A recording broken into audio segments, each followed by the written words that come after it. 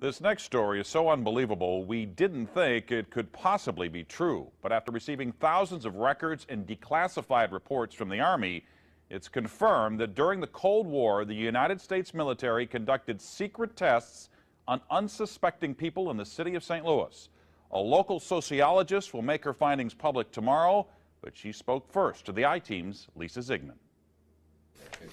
Lisa Martino Taylor's life work has been to uncover details of the Army's ultra-secret military experiments carried out in St. Louis and other cities during the 1950s and 60s. This study was secretive for a reason.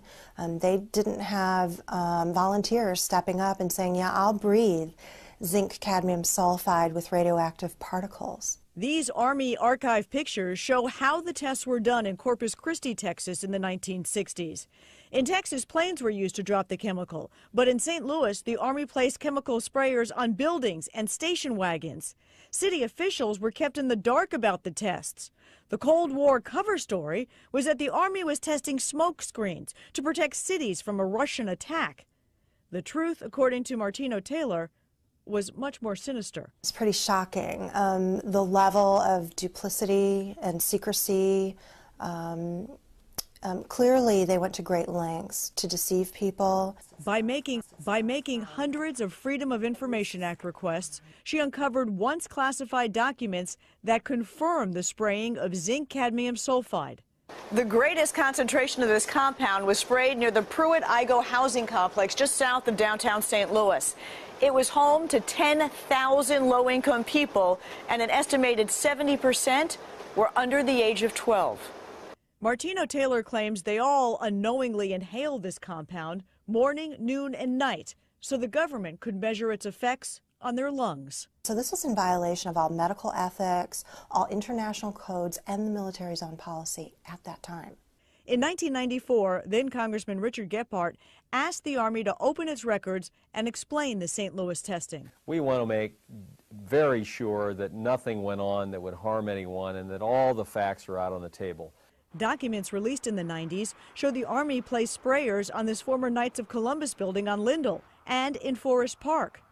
The Army always insisted the chemical compound was safe. Martino Taylor believes documents prove otherwise. There's a lot of evidence that indicates that people in St. Louis, in the city, particularly in minority communities, were subjected to military tests that was connected to a larger radiological weapons development and testing project. For the first time, she links the St. Louis testing to a company called US Radium, a company notorious for lawsuits involving radioactive contamination of its workers. United States Radium had this reputation where they had been found legally liable decades prior for producing a radioactive powdered paint that killed many young women who painted fluorescent watch dials. While the Army admits it added a fluorescent substance to the zinc cadmium compound, details of whether it was radioactive remain secret. Documents uncovered to date indicate the Army never conducted follow-up studies to see whether the compound caused long-term health issues.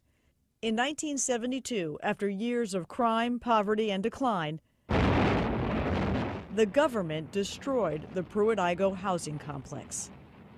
Lisa Ziegman, News Channel 5, I-Team. Now, the company US Radium no longer exists. Martino Taylor has placed all of her research, including the declassified documents, online, and will link you to that data at ksdk.com. Now, she will make all of her findings public tomorrow at St. Louis Community College Merrimack campus. In the meantime, if you remember the spraying, the I-Team's Lisa Ziegman would like to hear from you. You can email her at lziegman@ksdk.com.